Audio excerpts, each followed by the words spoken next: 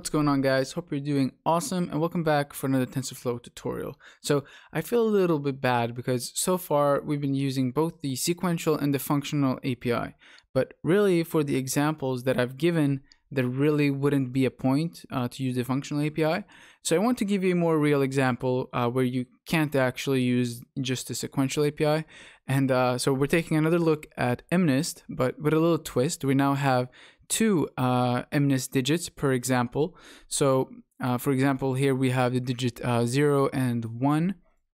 And I'm going to have a link in the description for you to download this so that you can also follow along with the video. But anyways, we're not going to actually focus on the custom data, so loading the actual data. That's going to be for a future separate video.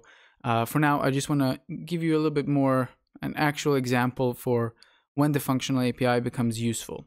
So let's get to the code, and what we have right here is just the basics imports that we've been using.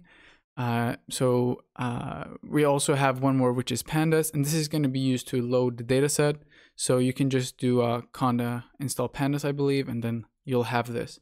And so as I said, we're not going to focus on the actual data loading part, meaning I'm going to copy paste some stuff here. And I don't like copy pasting stuff, but we're not going to focus on that part in this video.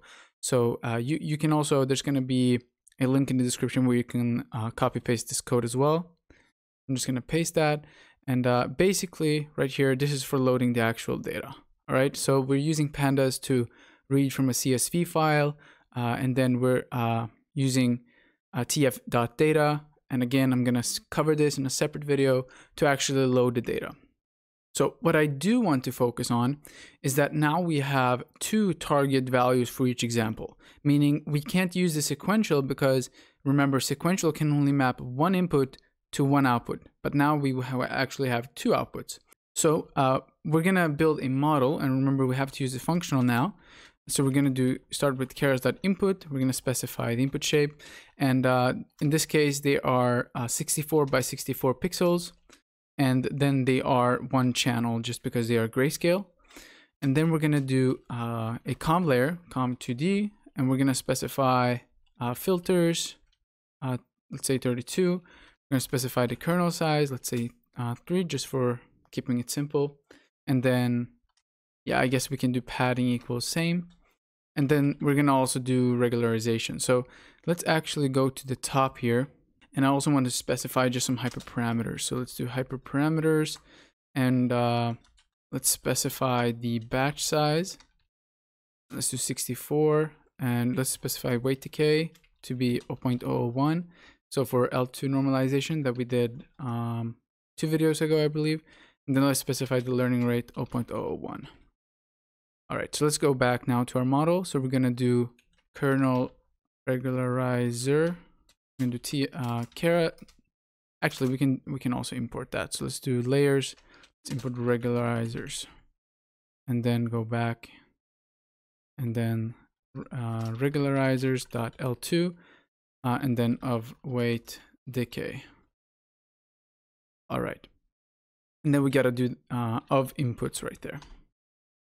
Now let's do a batch norm layer. So layers batch normalization of x. So far nothing is new, right? We've done all of this before, and there's not that much different, but I just want to give you sort of a more in-depth example where you would actually use this. So the difference is going to be when we get to the output. But anyways, then let's do keras.activation.relu of x, and then let's do another conv2d of, I don't know, let's say 64, 3, and then kernel regularizer equal regularizers.l2 of weight decay. And then let's also send in the input x on that. And again, we're going to do just a batch normalization, send in x, and then keras activations.relu of x. And let's do a max pooling right here. So I don't know, let's do another conv layer, conv2d. Let's just specify 64, 3, then let's just do relu, so no batch norm here. and then kernel regularizer, keras just regularizers dot L2 of weight decay. And then yeah, we can do one more. So com to D, 128 filters now, so let's double it. 3 activation equals relu, and then just send in X. And then we can do one max pooling, and then let's flatten it, and then let's now get to the output. So what we're going to do is we're going to do one dense layer. So layers dense, let's do 128 nodes, and let's set it activation equals relu on that and send in X. And let's also add some regularization. So let's do layers dropout 0.5 and then send in X. And then, yeah, we can actually do one more layer dense. So let's do layer dense 64, activation equals relu of X. And now we get to the actual, outputs. So what we want to do now, let's do output 1, and let's do a dense layer. We're gonna do 10 nodes, and then let's give it a name. So let's do our first number. And then we're gonna send in X. And then output 2, we're gonna do layer dense of 10, name, second number, and then we're gonna send in X. So as you can see here, we're using the input X to map to 2 different outputs, right? So this would essentially give 2 different branches of this thing right here.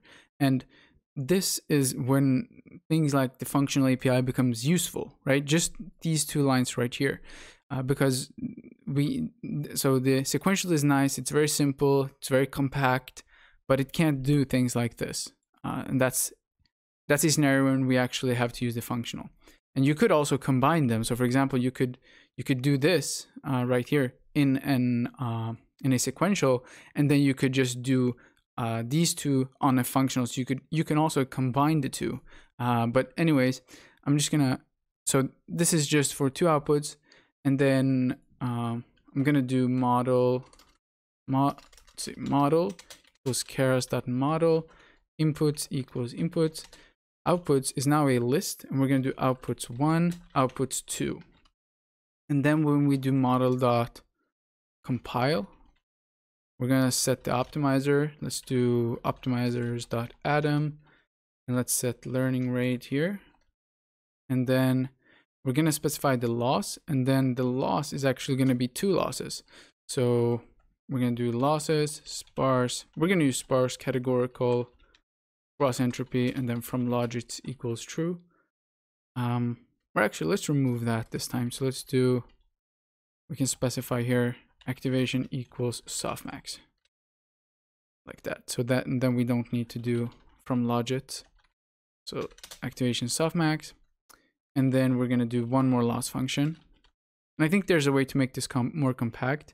I haven't actually tried it, but I think that if you would just specify this, that would be for both. But you could try that out. So the safe way is just to write them all up.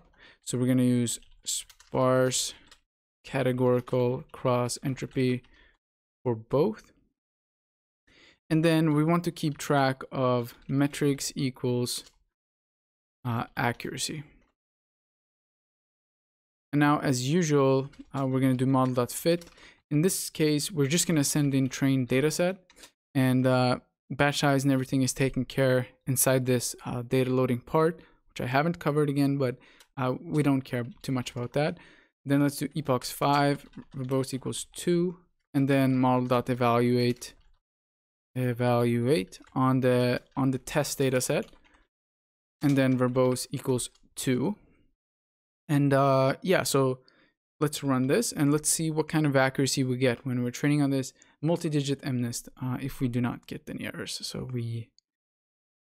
keras has no attribute activation, so we got to do activations, I believe. So let's find that error. Let's see. Activations. Oh, go back. There we go. Activations. So activations right there. And let's hope there's no more error. Probably there's going to be more. All right, so I've probably forgot to send it in right here. Are there any more errors? Let's see. I cannot find any more, so let's run it again. All right, outputs 1 is outputs ones. Yeah, we can do outputs. So I call it output like that. Now please work. God damn it. No data provided for first number. All right, so after a very long time, I think I found the error. So the error was no data provided for first number, need data for each key in first number and second number. All right, and surprisingly, I have no idea why, but if I just remove this so that it says first num and second num, then if I rerun it, it actually starts training without an error. And I have no idea actually why that is. If you know, then please do comment, because I'm very surprised by that. Probably one of the weirdest errors I've had. After 5 entire epochs, we have 96.3% on the training on both, pretty much both of the digits. And that's a little bit interesting to see that when it starts to recognize one of the digits, it also starts to recognize the other one. So they improve pretty much on equal level. And then, so if you would train this for longer, I would suspect that you would improve this quite a bit. But then on the test set, anyways, we get about 90%, but then on the second value, we get 83. So I guess on the test set, it might be more difficult to recognize the second number. But anyways, one thing I also wanted to check is that what if we remove and we just have a single loss function? It would be nice if this would then extend to both of them. So let's try and see if that works. And that does seem to work. All right. So that's it for this video. I am taking a deeper look at the functional API with a more real example. Thank you so much for watching the video, and I hope to see you in the next one.